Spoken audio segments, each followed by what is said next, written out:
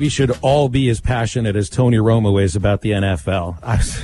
And he was right. That was the gutsiest call I've seen all year, and maybe seen for a long, long time. Oh boy, I guess we feel a little bit opposite. Tennessee feels a little bit opposite than we do about Tony Romo when it comes to their, I guess, no longer head football coach. And we bring on Connor O'Gara, our friend from Saturday Down South, to talk about this. Connor, we didn't know we'd be talking about a head coaching change and possibly an athletic director change at the University of Tennessee. When the show started, we had some other things to talk about, but we get to break news today. What's your reaction?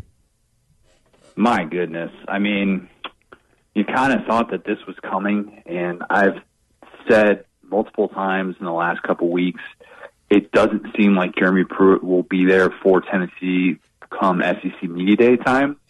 But to see this happen, Monday, right when we're kind of, getting into the groove of the week and everything, it certainly hit me as not necessarily a shock, but as a wow type of moment to see not just that Jeremy Pruitt is out, but that Phil Fulmer is stepping down and reportedly retiring as athletic director. And that's something that I think for those who are wondering, well, Phil Fulmer's the guy who gave Jeremy Pruitt the extension 4 months ago, the now infamous extension. Would he be able to fire Jeremy Pruitt? And I guess we sort of got our answer to that, even though his retiring is reportedly not a direct result of the internal investigation that led to Jeremy Pruitt getting fired with cause. So a lot to still sort out, but just typical Monday in the SEC, I guess.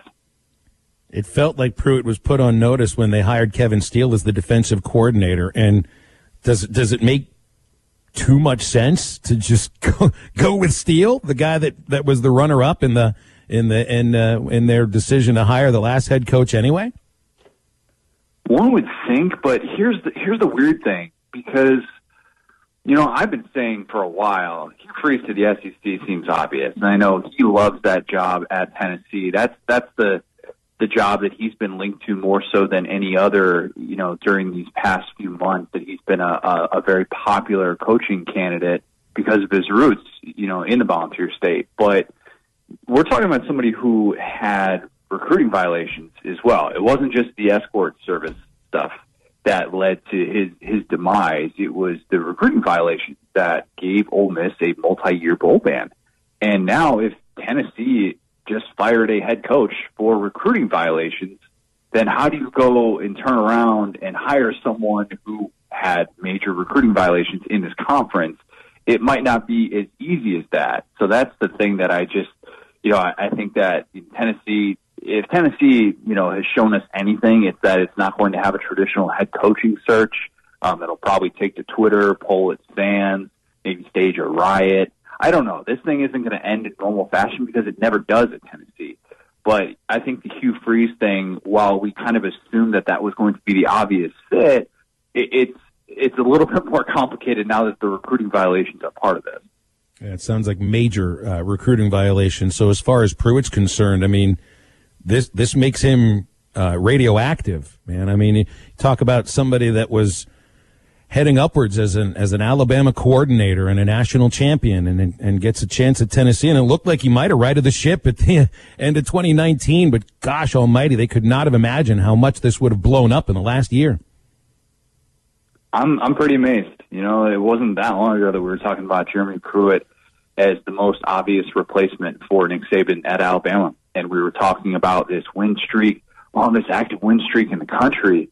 And ever since then, it's just gone downhill in a hurry. Maybe a year like this in the SEC where you had only conference games sort of magnify these issues. But Tennessee was a program that for the last 3 months just looked like it totally fell apart. And their margin of defeat in the second half of games, I think once this losing streak started for them, was something astronomical. Like, they were at one point getting outscored, I think it was like 116-14 in the second halves of games. And you're thinking to yourself, how in the world can a coaching staff be, so good for a long period of time, then all of a sudden look that bad, making adjustments? In Tennessee, when you hear more and more about some of these transfers and Ty Chandler's going and DeAndre Johnson's going and these key players for this team, it just kind of led you to believe that something was going to happen. Tennessee was going to find something when it did this internal investigation. Sure enough, that's what happened. Connor O'Gara joining us from Saturday Down South here on Halftime. We talked about Hugh Freeze possibly being in this job, but Connor, I think the obvious candidate here is going to be Kevin Steele, because we were talking prior to you jumping on here with us. I don't think you make this move and you don't make Kevin Steele the permanent head coach, assuming Hugh Freeze isn't interested or anything like that. But aside from those two names, who could Tennessee possibly go after right now? Because the big time hires are gone. Urban Meyer's off the board. He's to the NFL. All those big names are gone. So is it Kevin Steele, Hugh Freeze? And if not them, who else could it be? Well, there are two big names who are currently unemployed right now. Certain Gus Malzahn, a certain Tom Herman. Now, I don't know that Tennessee would swing for the fences there. And to be honest with you, this is going to sound crazy, but I'm not even sure if Tom Herman or Gus Malzahn would all of a sudden sign up for that job, knowing that you could be facing sanctions. Mm-hmm. You could be, if these findings are going to lead to a bowl ban or something like that. That's something you have to consider. The Kevin Steele option makes the most sense at this current juncture, when if you are going to have a couple of years where it's going to be rough and recruiting is going to take a hit and you can't play in the postseason, or there's stuff like that you're working with, it could make more sense to just be like, all right, let's just kind of ride this out for 2 years. We'll pay him $3 million a year. He's probably going to be at the bottom of the barrel when it comes to average salary among SEC head coaches. You just kind of hope that somebody with Kevin Steele's experience can hold things together and not make things worse. His experience as a head coach is obviously limited given what he did at Baylor about 20 years ago, but this is still a job that I think right now has so many moving pieces where you don't even know who's going to be handling the hiring, that it's so early probably to try and figure out what this is going to look like, that the path of least resistance, everything suggests Kevin Steele will be the guy, but it's Tennessee. Crazier things have happened. It's funny we bring this up, and obviously he's not getting a buyout. Jeremy Pruitt is, but I really enjoyed reading your article yesterday about all the buyout money that Nick Saban at Alabama has caused to all these other SEC schools, and almost $169 million. Connor, that's insane, and I've really enjoyed this article, and this had to have been eye-opening just for the amount of coaches that the SEC has turned over and went through just for teams to try to get a shot and beat Alabama. Yeah, and all of this has sort of coincided with Alabama's rise. It was something that took a long time to be able to kind of, I probably spent like 8 hours researching all these buyouts and stuff, but it's all out there. And it's kind of crazy when you break down some of the figures, and especially at a place like Arkansas, who had the lawsuit with Brett Bielema, the well-documented lawsuit, and all these things that, we kind of just assume now, but there wasn't always a time in which these buyouts were at these rates. But when you look at it in the SEC and you see that there are places, like South Carolina that are now shelling out 8-figure buyouts for coaches, and the fact that all of this has coincided while Alabama has done something that we've never really seen before in college football, it just kind of makes you realize that even during a pandemic, nothing can really get in the way of the SEC being the SEC. And it has been at the forefront of this buyout craze, and it's kind of startling to think about the direction it's heading. And to be honest, I wouldn't be surprised if it continues to get worse, because if there was ever a year in which it was going to kind of go away and maybe teams weren't going to want to pay these mass buyouts, it was this year, and that didn't happen at all. And simply the two biggest buyouts in SEC football history with Gus Malzahn and Will Muschamp. So, yeah, it was startling to see some of these figures, and the fact that there are so many SEC schools willing to pay their coaches to go away. I mean, that blows me away, and that's something that we couldn't have predicted even back in 2006 or 2007. Well, that's what's insane to me, Connor. It's like if you take out the Gus Malzahn buyout, Arkansas would lead the SEC in buyout money. It's insane to really think about. Last thing before I throw it back over to Phil, I want to get your thoughts on Urban Meyer to the Jacksonville Jaguars. We've touched on it a little bit with the rumors that's been circulating. Obviously, now it is official, heading to the Jaguars. So how do you think Urban Meyer, his style, being one of the greatest college coaches to ever do it, how do you think that'll translate to the professional level for the Jaguars? He's not somebody who handles failure very well, and that's the thing that I kind of wonder about. From the Jaguars' perspective, it makes total sense. It's a home run hire. You go out and you make that move 10 times out of 10, and you roll the dice and hope that Urban learns actually how to lose. instead of having all these issues that he has had. And he is somebody that has obviously really struggled with that aspect of competition. So I think from the Jaguars' perspective, it is fascinating to see this because Urban took this job because of the control. He's got Trevor Lawrence, the number one overall pick. He's got $100 million in cap space to be able to build that roster into what he wants.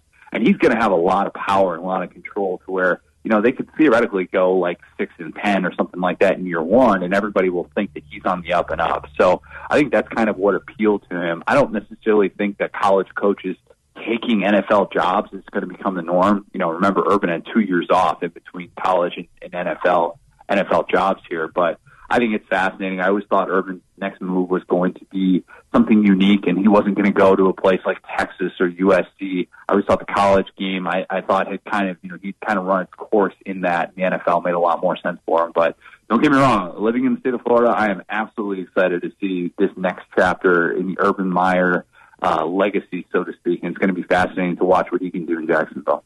Connor, what I think is really most amazing about it is that it's the hiring of Meyer, who has never coached in the NFL and is 56 years old, is totally counter to the recent spate of NFL head coach hirings, of which you're usually anywhere from 34 to 42 years of age. You're a hotshot coordinator, never been an NFL head coach before, but you've coached your way up. So this hire by the Jaguars goes in a totally different direction.